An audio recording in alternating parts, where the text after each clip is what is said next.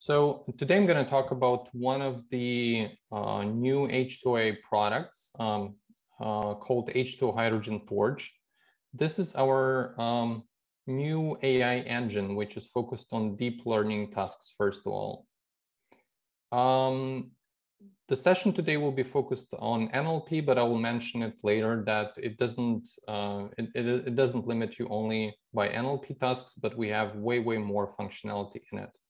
But first, let me start with a few words about what is H2O Hydrogen Torch, what are the goals, how does it work, and what can you expect from that. First of all, it is a tool for you to apply deep learning on your data. So it will help you unlock the value of the unstructured data from your company or from your problem. So first of all, we're focusing on unstructured data being the best field of application of deep learning. With H2O Hydrogen Torch, you will be able to build state-of-the-art deep learning models and apply deep learning this way to innovate. I want to emphasize that we're talking about the tool that will allow to use your own data to apply deep learning to your problems, which is another improvement over using pre-trained models or pre-trained and exposed APIs, because you can tailor the model to your particular problem at hand. So even if there's no API which can solve the problem you're struggling with currently, with H2O Hydrogen Torch, you will be still able to solve it and use state-of-the-art deep learning techniques, transfer learning, and many more techniques we'll talk about later today. And last but not least, with H2O Hydrogen Torch, you don't have to share your data with any external company. This is a tool you're going to use at your own environment with your own data, and you will own the data you have, you will own the model you get, and all the data and all the process will be secured within your own environment. If your IT security needs require that, then it will be a great tool for you. Why did we develop H2O Hydrogen Torch in the first place? I know we touched it a little bit a week ago during our first session, but I want to go a little bit deeper here.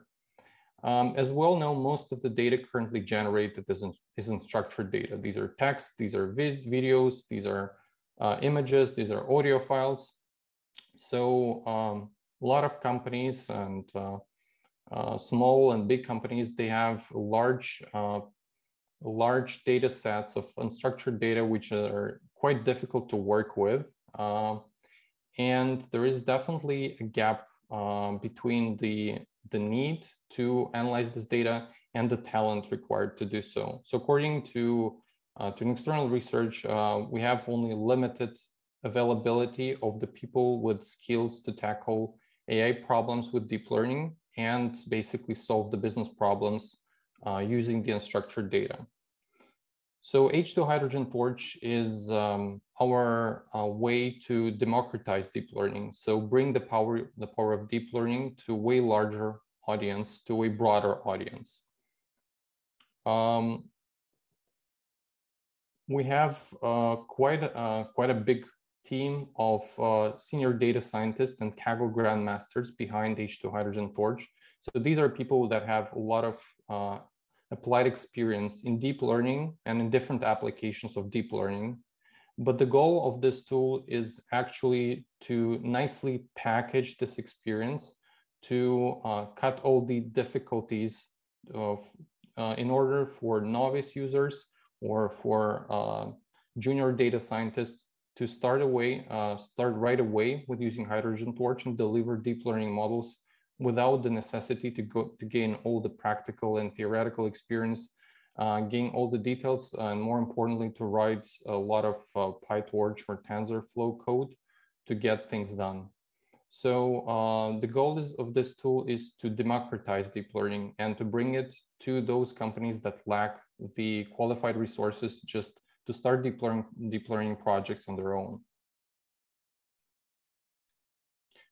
Deep learning is quite a large field. Today, as I mentioned, we're going to be focusing on NLP, but I want to emphasize that as of today, Hydrogen Torch supports way more than just textual data and NLP tasks. We already have support of images and video, so computer vision tasks and audio tasks as well. For those who used driverless AI or some sklearn tools to create machine learning models, we usually know that these are typical classification and regression tasks. So depending on the type of the predictions we want to make, if we want to predict a number or a category, we're just talking in terms of either classification or regression or just two types of the tasks. But in case of deep learning and unstructured data, it gets quite complicated. So depending on what we have as the input and depending on what we have as the output, there are quite a lot of different tasks out there, different problem types as they call them. So classification and regression is usually just the beginning. The more complicated it gets, the more specific problem type you might need to solve your own problem. To solve your problem at hand, be it text data based or computer vision based. And we cover quite a large variety of these problem types. Today we'll go through the problem types we have for text. So we'll start with the regression and classification use cases, but we'll also talk about token classification, span prediction, sequence to sequence, and metric learning. But I'm gonna, in the end, I'm gonna mention that we have also quite a variety of computer vision use cases available for you in Hydrogen Torch. So what makes Hydrogen Torch special? And what are the key differences from other tools out there? First of all, it's a no-code framework. As I mentioned in the beginning, we try to design this tool to become a tool for junior data scientists right away. So for those who don't have much experience in deep learning, that can be a tool to get the deep learning models delivered quite quickly, and which is, I think, equally important to learn on the way, to learn while doing so. So even though you can start with a quick training of a deep learning model of your task, you can still learn by doing and following our documentations, tutorials, and guidelines. Learn more about deep learning techniques, learn more about NLP, and get better in deep learning overall as an area, and get better in applied deep learning using H2O Hydrogen Torch. That will allow you to tune your model better to your needs, be that accuracy or maybe efficiency of the model, and get a better fit model for your business use case. We cover quite a lot of problem types, as I mentioned, but I want to emphasize that it's not an exhaustive list. It's going to grow quarter over quarter. So during the last release, we added support of audio, classification, and regression, but definitely we're not going to stop there. Best practices. Kaggle Grandmasters stand behind the tool, not only with attempt to simplify it and make it available for all levels of the data science expertise, but they also stand behind all the functionality currently there and that will appear there by means of competing on Kaggle and following the research and trying out these research in competitive environment. This way, we make sure that the best applied techniques out there are implemented in Hydrogen Torch. And every quarter, with every new release, we try to add more new and more efficient things to Hydrogen Torch and improve the existing ones. Model tuning, you will be able to tune the models you fit there. So not only you will be able just to get a quick win by running the default model and get a very good performance, but you can also maximize the performance by tuning routines we have there. I will show you them later today. And if getting the maximum accuracy is the goal for you, then you will be able to achieve it. Last but not least, the deployment. We took care of that. So all the models that you develop in Hydrogen Torch, you will be able to deploy either with an H2O AI platform directly to our MLOps tool, or you can package it and transfer it to the deployment environment of your choice. For junior data scientists, we provide the no-code tool, so you can start right away and gain some experience, masters a little bit of deep learning theory and practice using the tool. Or even if you're not a data scientist at all, you can try to fill a junior data scientist shoes and learn a little bit and try to fit a deep learning model with it. But even if you're an experienced deep learning engineer, you will find all the variety of the techniques which we implemented and exposed through UI. So you'll be able to get the best performance of the model using Hydrogen Torch.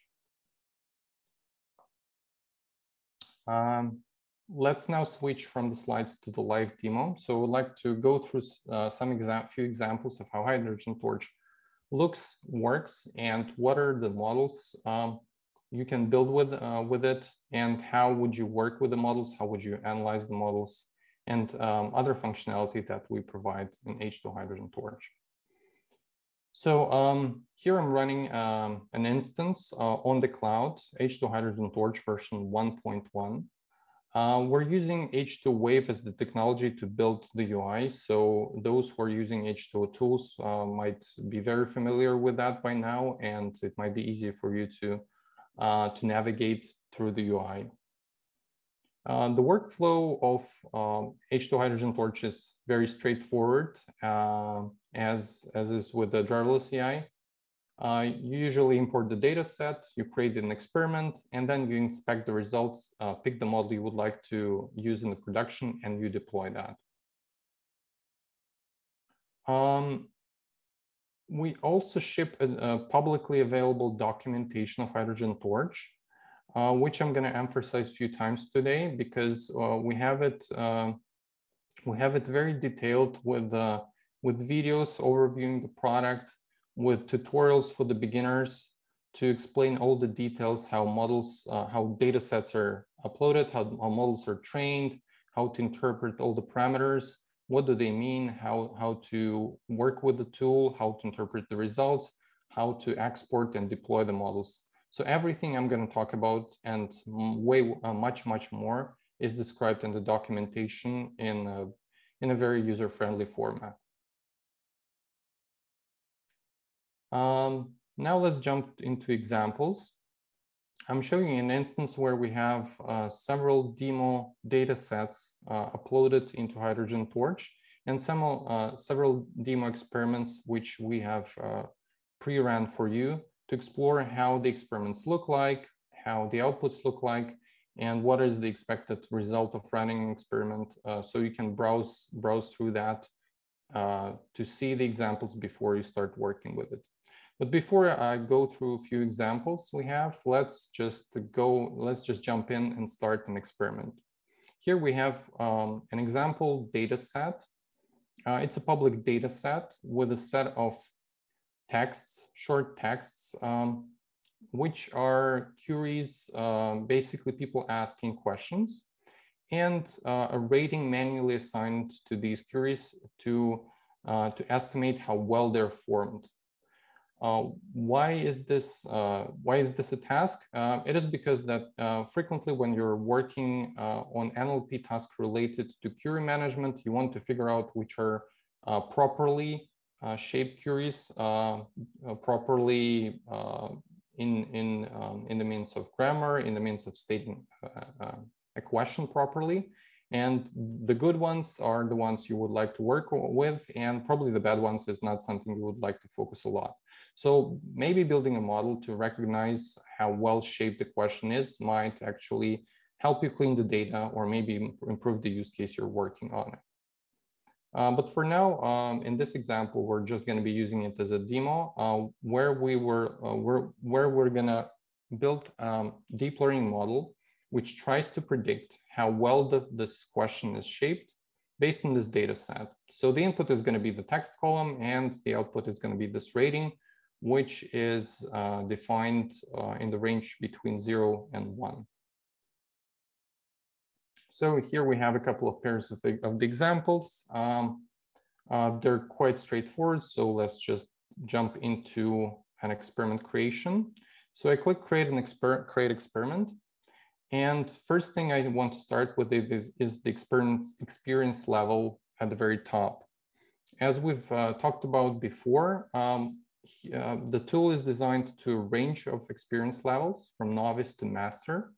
So let's assume I'm a novice. So I would like to actually get as simple experience as possible, training a new deep learning model for my task for well-formed queries.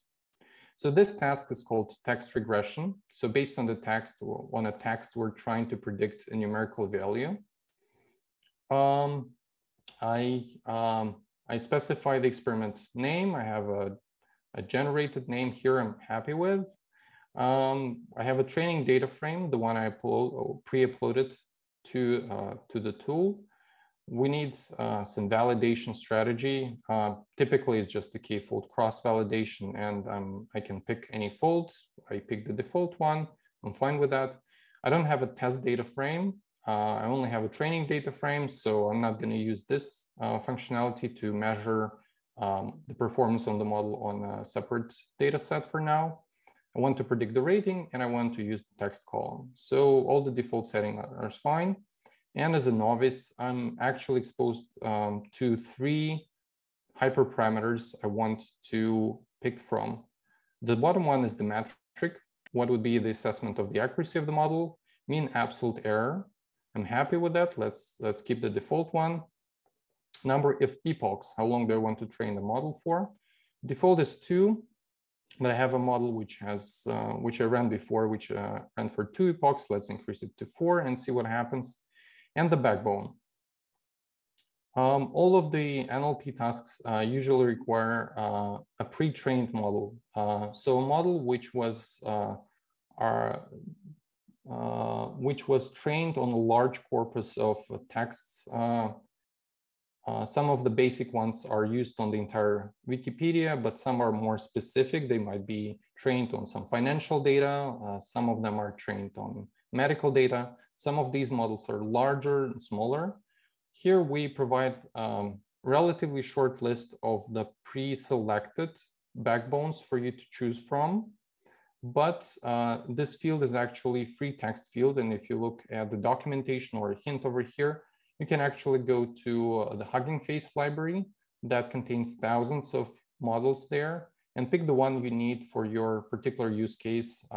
It might be language specific, it might be domain specific, it might be a specific size of the model. So you might want to go for a very large model or a very small model. You can just use a free text over here to type the name here, and H2O Hydrogen Torch will download the model for you and start training a model with the backbone of your choice, which can go far beyond just this list I've mentioned. So at the moment, I'm happy with the default backbone choice. So it's going to be BERT, base BERT model, uncased. I'm fine with that. Let's just start an experiment. And I'm starting it. It's queued. It's here, and it's going to take a couple of minutes to run and finish. While it's running, it's going to take around 10 minutes. Let me open an experiment which I've already ran for this data set for text regression, just to show you how it looks like when one is already done. When I go to finish the experiment, first thing I will see is the chart of how it progressed over time. This one ran for just 2 epochs, so we have 2 records of the validation loss and validation mean absolute error metric, and we have a more detailed graph of how training process developed over time with training batch losses, training learning rates. The other experiment we're running now is tracking it live. Here we have a static picture after an experiment has been finished. We have metrics over here, so even though we're focusing on mean absolute error, we still can check all the typical metrics, so root mean squared error, R squared, and so forth. We have a config over here, which might be also interesting, which contains all of the parameters we've set. We actually set only 3, but there are lots of technical ones, and there are lots of parameters which are hidden for novice user. So later today, I will open the master level, experience level, and I will show you all the parameters we have there exposed, which is quite a long list, as you can see here. And after the experiment finished, besides looking at the progress, at whether the model converged and at the absolute values of the metric we're aiming at, we're also showing some predictions insights. So that shows how the model worked on particular examples. Here we have 3 sections: random examples, best examples, and worst examples.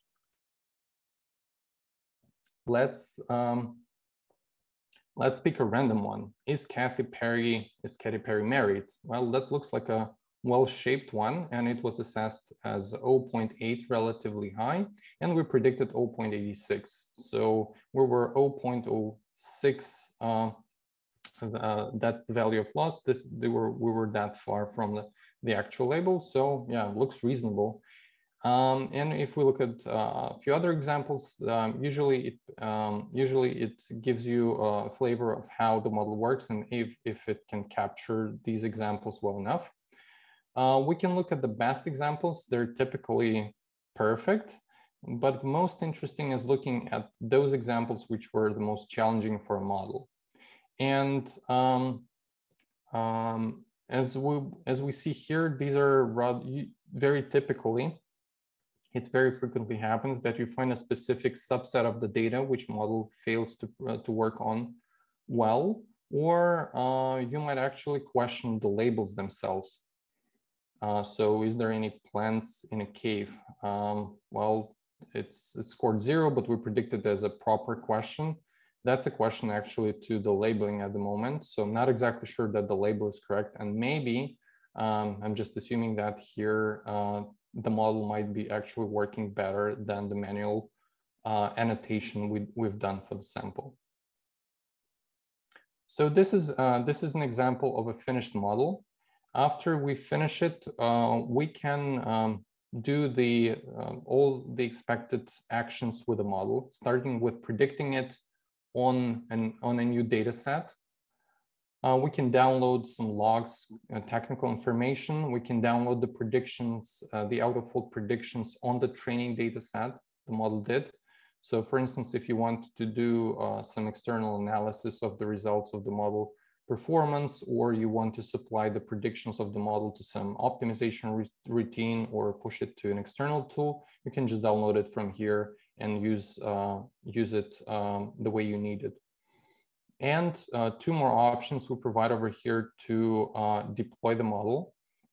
One is using the package for H2O MLOps. So you'll be able to deploy it directly to an H2O tool, which will expose this model as a REST API. So you'll be able to send REST API calls to this model from any tool you want to consume this model. Or we provide even more flexible option over here to download it as a scoring pipeline, which will give you a will package with all the dependencies installed in it. Meaning that in order to run this model, you will just need a Python environment on any sort of machine, virtual machine, or any deployment service you want to run. So with this option, you're pretty much able to deploy it on any virtual machine out there. You just need to install an operating system and Python there. Let's look at the experiment we're running. It's halfway through, so it ran through two 2 epochs already. If I refresh it, we'll see that it's changing live. So it's going to progress for 2 more epochs. The thing I want to emphasize here is that we can observe the metric as well as prediction insights live. So for the model which we achieved after the 2 epochs, we already have some predictions, some insights over here. So even though it's still in progress, we can figure out certain things about the model on the way, and either stop the experiment, change the settings, or change a specific setting we're not happy with, or just make sure that the progress is reasonable, and we just need to wait for this experiment to finish to get a model which we would like to deploy. This was an example of a text regression task, but as I mentioned, we have a few more for NLP use cases. Another classic example is text classification.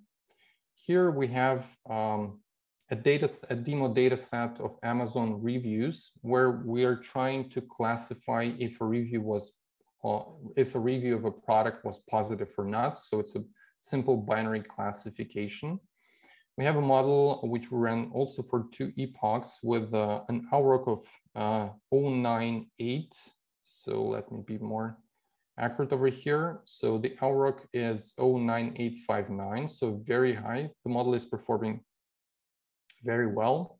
And here for the metrics, we see specific metrics for binary classification. So even though the target was ROC-AUROC, we have all the accuracy, precision, recall, F1, F2 score, and a confusion matrix at the bottom. So you can play around to see what are the true or the false positive, false negatives, and check how the metrics and the confusion matrix changes if we change the threshold of how we classify the predicted reviews into positive and negative. And same, it also stands for predictions insights. So we can go here to see some of randomness examples and make sure that the model works as expected. Here we see quite probably simple examples.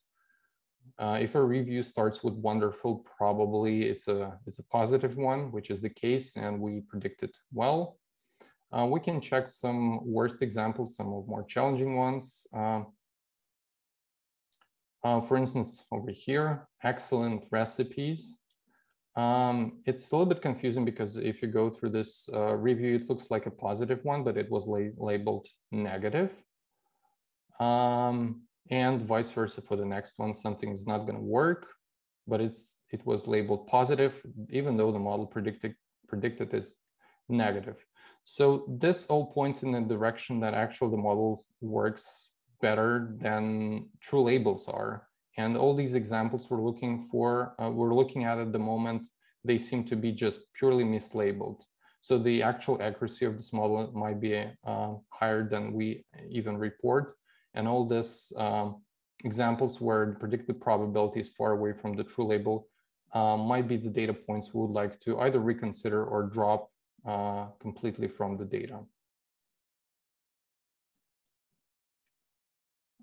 Let's move on to some more complicated problem types we have here in Hydrogen Torch. We talked about text regression, text classification. Let's now look at text token classification. This is a task where we expect to predict tokens, words or phrases, and classify them into categories. A very typical example over here where the categories are names of organizations, or some other specific names of products, locations, and so forth. So what we're given to train for this task is short text where someone pre-labeled some of the words into these categories. So France hence suspect ETA member to Spain. France is a location, Spain is a location, and ETA is an organization name. And we build a model that would correctly classify each word into these categories. Here we have random examples, but all of them are quite perfect. Let's have a look at the worst ones. So these are more complicated texts where we make some mistakes, but we still see that they are not that terrible. So commission regulation. So this is a specific class we would like the model to predict. We see that the predictor label is correct only for commission, but not regulation. So there are a couple of errors over here. EC is correctly classified as an organization and so forth. So with this task, we're not predicting just a single output, but we're actually predicting a sequence of outputs of multiple potential classes we want to classify our words or tokens from the text.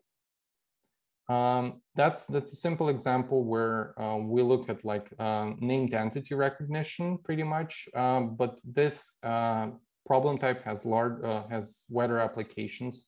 So depending on the use case, you might want to recognize certain names from, say, insurance claims document where you want to check specific names of people, names of doctors, maybe names of drugs in medical claims examples, and you might want to extract the names of the drugs from the claim to match it, for instance, to the insurance policy to see if these drugs are covered by the insurance policy to automate this process.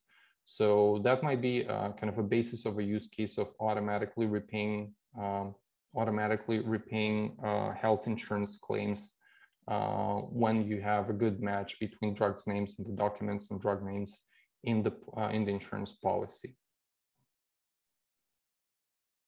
Here we have a couple of specific metrics for such a task. Micro F1 score is quite high, 0935, and we saw based on the random examples that usually the model performs quite well. And as we saw in the previous example with the classification, sometimes the models can perform very close to the performance of a human labeling such texts.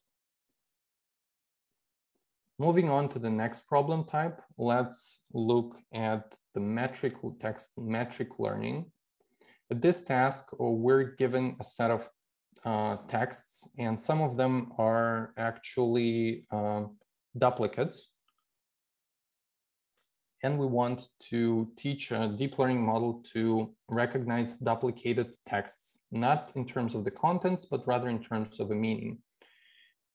We're using a data set from, I think, Ubuntu questions, Ubuntu related questions from a forum in order to find duplicated questions and, well, remove the duplicates or give the answer which was given to the question asked before.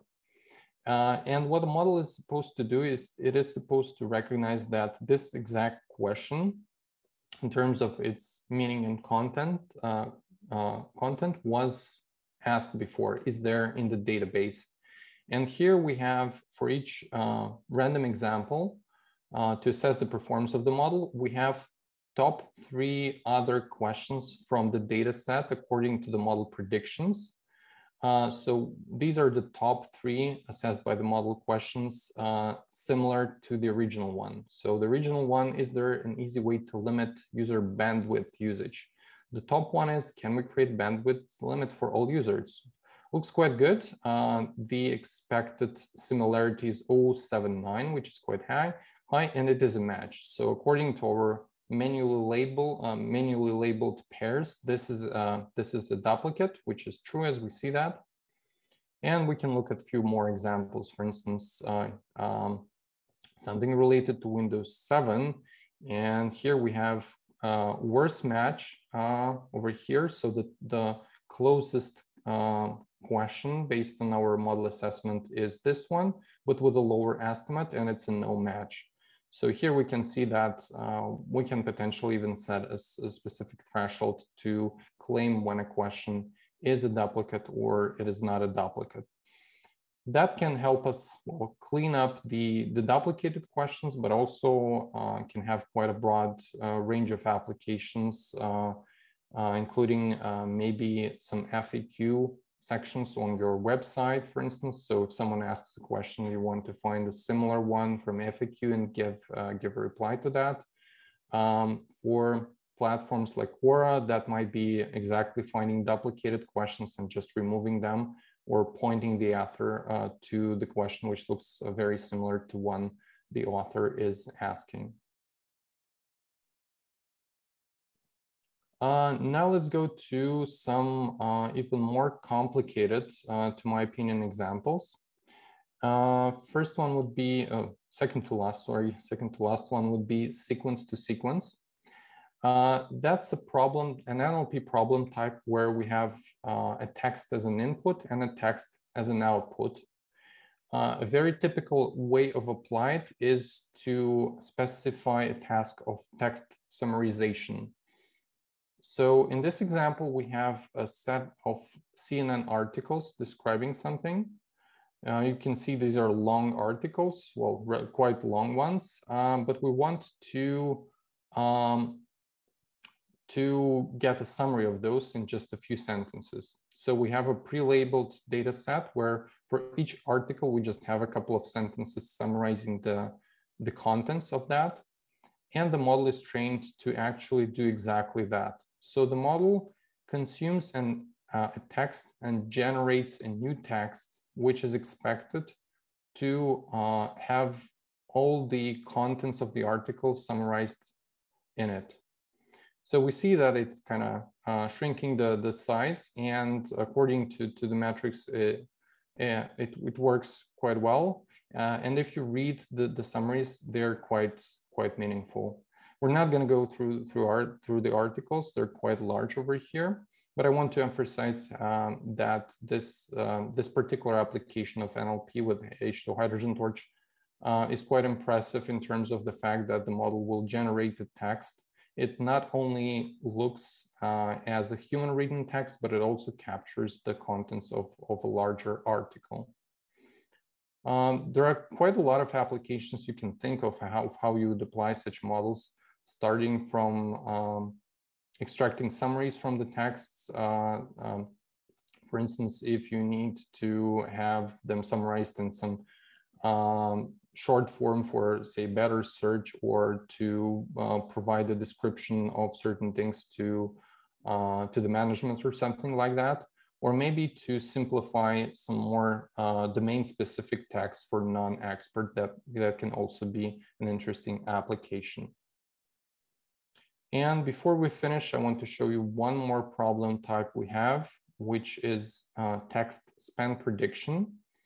And a very, very typical use case of that, and I think typically this problem type is actually named after it, is question answering. So in this use case, we actually have two textual inputs, a question and the context, sorry. And we expect the model to find the answer to this question in the context. So let's, for instance, over here, okay, that's, yeah, still a perfect answer, but let's see how it works. What shortages were caused by the blockade? And we have a description about a certain historical event, and the proper answer is petrol and food.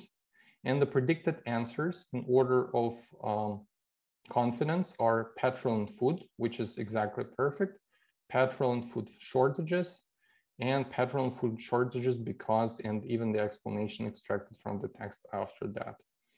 So the model is able to recognize and to consume the meaning of the question, to analyze the context, find the proper answer.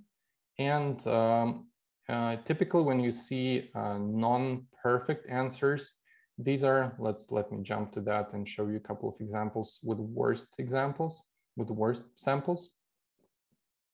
For instance, prior to what year were the reports used to assess sea level rise? The correct answer is pre-1993, but actually the model picked just 1993.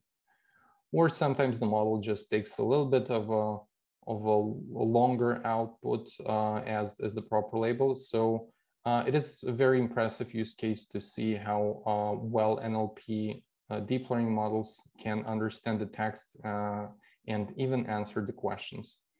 There's also quite a variety of the applications of how you can use such a model, starting from a basic question answering tailored to your content. Say if you have a website and you have kind of a Q&A interaction with users, you might use that. But you can also find applications such as extracting certain information from a set of the texts. I've already mentioned examples of insurance claims. So if you have insurance claims of a particular type and they come with some documents with them, which are hard to analyze with typical methods, with classical statistical methods, you might want to kind of curate by asking questions. And well, depending on the question, you will get different pieces of the text if they're there, and that will allow you to well analyze your unstructured data of insurance claims and maybe even extract some features for further modeling. Say if you're running an actuary model, you're probably not using the full textual data from the claims, but you can extract certain important pieces by means of applying question answering model to these texts. Before we finish the live demo part, let me show you what is the interface for a more experienced data scientist using Hydrogen Torch. So we have this experiment finished. We started in the beginning. We see there was a little bit of an irregularity with the validation metric, but it dropped. If we go back, we actually can see that it is even better, even more accurate than the one we ran before. So the demo experiment had ran for 2 epochs. We ran one for 5 epochs, and it got a lower validation metric. If we want to run another experiment, we can start it from the one that has been already finished. So here I'm starting a new experiment from the previous one. So it has 4 epochs as I specified. Sorry, I think I said 5. And if I gained a little bit of experience and confidence, I can go to higher experience level. Let me open the last one, master. And this one exposes all the hyperparameters available in Hydrogen Torch for you to tune. And just as a side note, the parameters are dependent on the problem type, of course. So for different NLP use cases, they might be a little bit different, but if you open, say, computer vision, it's going to be quite different set of hyperparameters. So let's go and check what are you able to tune if you are an experienced deep learning data scientist, or if you want to get the most accuracy for your NLP use case. I'm gonna skip some of the smaller ones, some of the more complex ones, but let's just go through the major ones in more details. First is lowercase, so whether we lowercase text or not. Max length. As we know, BERT models, they use only a subsequence of the text of a limited number of tokens. By default, we set it to 128, but you can increase it, decrease it, depending on the size of your data, depending on the size of your model, and depending on the size of your GPU, you can actually play with this parameter and get kind of a larger, longer text, or if you don't need it, like in some cases I showed where the texts are small, this is actually not important. Some more experience, some more enhanced settings like gradient checkpointing, or setting an intermediate dropout, which you can do by default. The model doesn't have it. You can choose pooling approaches. By default, we use the classification token of the BERT model, but you can use you can apply pooling, which will change the structure of the model a little bit. The loss function, you can specify the metric, but also we have a variety of loss functions to opt for the gradient descent method to optimize. Of course, we have a bunch of optimizers over here with learning rate and learning rate scheduling. We saw that by default, it's a cosine scheduler, but you can play around and we have a bunch of those. Warm up, weight decay, and so forth. Gradient clipping. So when gradients grow too large, that might happen in certain cases of certain data types, especially when labels are extremely skewed. Gradient accumulation, when you want to average gradients across multiple batches. Evaluation epochs, so you can, if the model takes quite a long time, because if the model is large or the data set is large, you can have it evaluated less frequently than every epoch, and so forth. One more thing I want to emphasize is multi-GPU support built in. On this machine, I have only single GPU, but I can use as many GPUs as there are attached to the machine. And Hydrogen Torch will use all of them to train the model. So it will distribute the data across the GPUs and run the synchronization. So actually the training speed will be close to linear. So if you have 4 GPUs, then basically you can use all 4 to fit a single model and it will be running almost 4 times faster.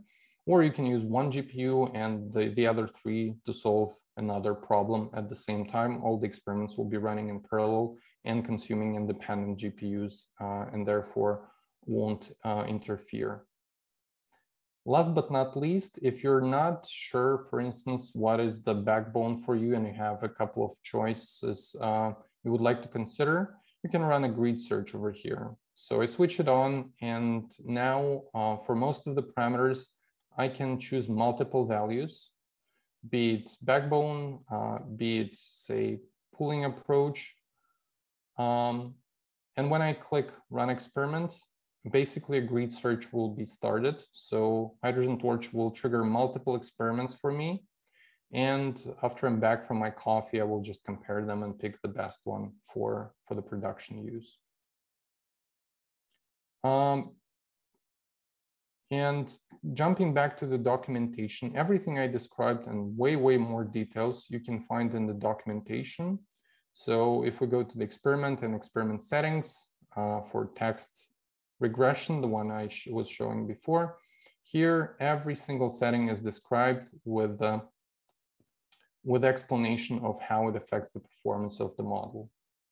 So that's the way for you to learn more about particular settings and values of these settings and get better as a deep learning data scientist.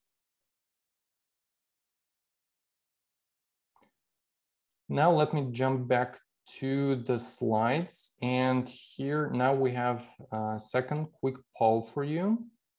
Let me hand it over back to Blair. All right, so we're gonna do another poll here. How relevant is natural language processing to your day-to-day? Give everyone a few seconds to get some answers in.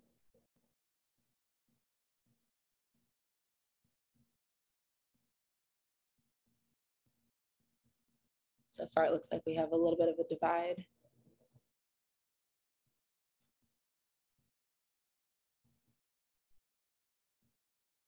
All right, looks like most people are coming in.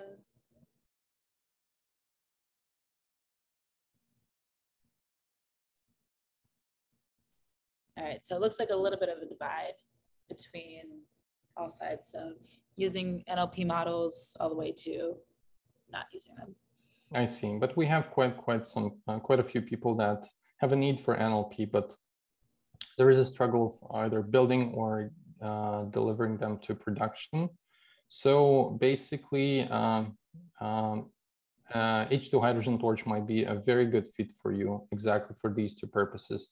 So what we have it designed for is to help you build the models on your data in your environment and to deploy it either to your environment again or to H2O MLOps. So you won't have the struggle of maintaining the DevOps tool and you'll just have a REST API almost right away. Before we finish, let me give you a quick recap of what we've discussed today. Let's just quickly go through the through the NLP problem types we've covered today. Here I want to emphasize that the use cases I've shown today are just examples. So these are examples of how you can apply exactly this problem type, but there are amazing amount of potential use cases you can solve by just applying the same techniques to a different data set at hand. A few more points as well. For classification, we support multi-label data sets. So if you have multiple labels you want to predict at the same time, we're looking at a single one. It was whether the review is positive or not, but you can have multiple targets at the same time, which we support out of the box. For all NLP models, it stands that multilingual and domain-specific support is there because we support almost all Hugging Face models. You can get them by just typing in the name into the backbone field. And that would allow you to use language-specific models. So if you have some texts in Spanish and German, or even a mixture, so if you have a mixture of Spanish and English documents, you can download and use a multilingual model, which will treat both Spanish and English text equally. And domain-specific. There are lots of domain-specific pre-trained models out there. So the models which were not trained on general text like Wikipedia, but rather financial documents or medical documents, and using these backbones can actually give you a significant boost in model accuracy if your problem is very domain specific. For token classification, other examples from what we've seen today might be extracting names of the drugs or extracting personal information from the documents. So if you want to anonymize a document in order to share with a third party, for instance, you might want to extract all the names, locations, social security numbers, emails, and so forth. So you can set it up as a token classification task with custom entities, those which you find in your documents and you want to find and either use or remove. And for either insurance use cases or anonymization use cases, such models can work quite well. Spam predictions or a typical use case of building a question answering system. Another example would be finding relevant information in medical transcripts, finding relevant information in insurance claims, as I mentioned, and whatever your current problem is, it might be spam prediction might be applicable to that. Sequence to sequence, allowing that allows the model to generate new text. We had an example of summarization. We talked about simplification as another example, but definitely there are way more applications out there than only that. Metric learning, we talked about finding duplicated questions for FAQ. Another example is detecting fake reviews, for instance, on websites with movie reviews or book reviews. You might have like a spike of negative or positive reviews out of nowhere. So you might even detect these spikes as groups of fake ones by running such a model and while clustering all of them together and just removing them basically. And the last slide from me for today is just a reminder that NLP is just one piece of functionality that H2O Hydrogen Torch provides. We have a lot of use cases for images and video data. We have use cases for audio using spectrograms. And also these are more complicated examples than just classification and regression. We also have metric learning for images when you want to find duplicated images. If on your website, if you're selling items, here at the bottom, we have examples of the same bicycle with 4 different pictures, but the model was able to recognize it. We have examples that detect objects on images, obviously, but also do instant segmentation. So segment images and finding, for instance, some clothes, specific types of the clothes for some applications for retailers or cars or anything else.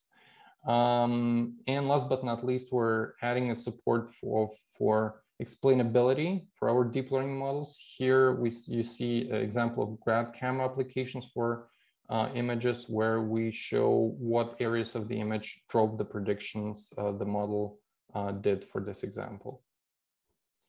Let me switch to the questions. I think we have a couple of those, but before that, thank you very much for the attention